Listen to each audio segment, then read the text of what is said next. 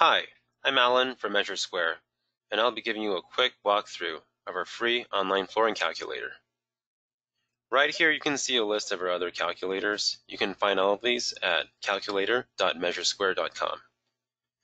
Okay, let's get started by left-clicking on Flooring Estimator. That'll take us to the main screen of our flooring calculator. At top you can see a drop-down list showing the different product types you can select. Whichever flooring type you select will be applied to all of your rooms.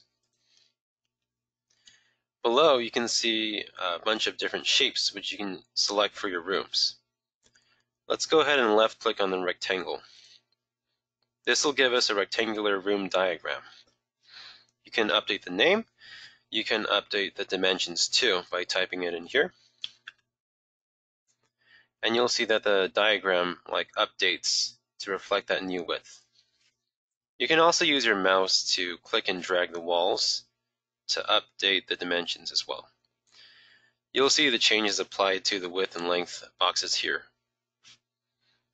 Next, let's apply an unusual room, like an L-shaped room. We'll left-click on the L shape here.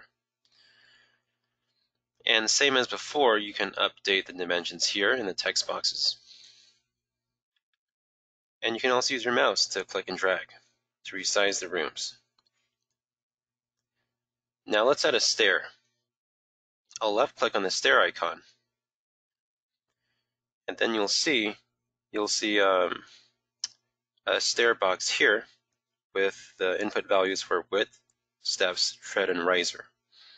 If you don't know what those are, you can just hover your mouse cursor over this link here. It'll give you an infographic which tells you how to get those measurements. Before I get my total estimate, I'll go all the way up to the top and click on Advanced. These are the advanced settings you can set to make sure that the estimates are tailored exactly to your needs. Measure system is pretty self-explanatory. You can select either imperial or metric.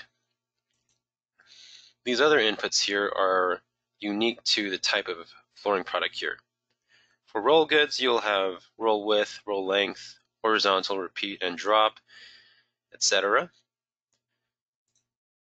For a wood flooring type, you would get just the width, the length, and a waist add-on feature. Let's change this back to carpet.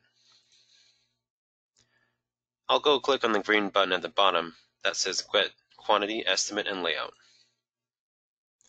This will take me to my estimate screen. I can see a diagram here containing all the rooms that I created with the room names, the dimensions, and you can see a blue dashed line running through them, which indicates seam placement because we selected a rolled good, a carpet. To the right of that, you'll see a list of your rooms with the amount of product needed for each and the room areas. Down here at the bottom, you'll see a cut sheet containing the different cuts of carpet that we'll need to cover these rooms.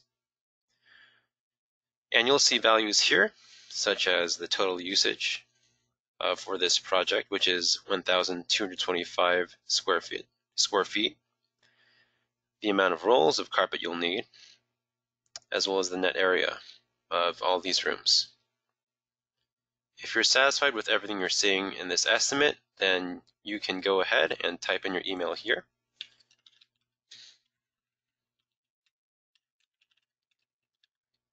And then click on the blue button named Email Estimate. You'll get an email with an image of your diagram, as well as the estimates here. Thanks for taking the time to watch this video, and feel free to check out our other free online calculators. If you like this video, don't forget to like and subscribe. Thanks.